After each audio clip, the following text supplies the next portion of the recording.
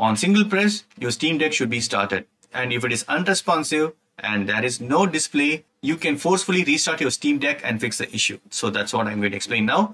So what you need to do is simply you need to press and hold this power button for 3 seconds. Okay.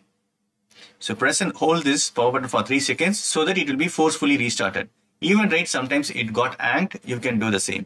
So forceful restart is press the power button for 3 seconds.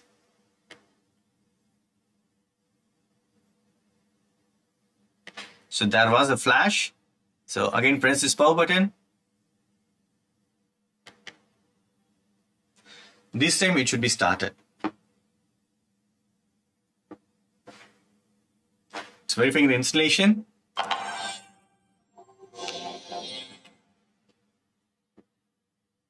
After 3 seconds of holding the power button and still if it is unresponsive, what you need to do is you need to again press and hold this power button for 10 seconds.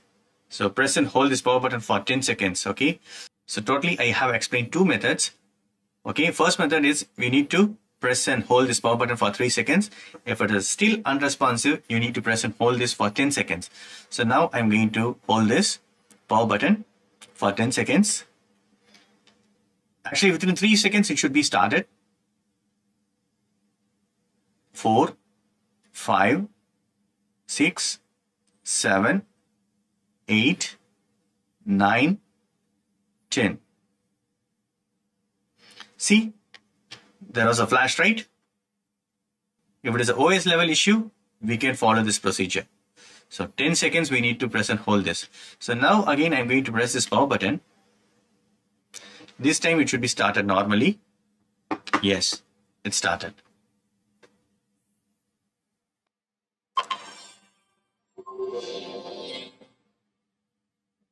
That's it, friends. This is the way you can troubleshoot your Steam Deck if it is got hanged or if it is unresponsive.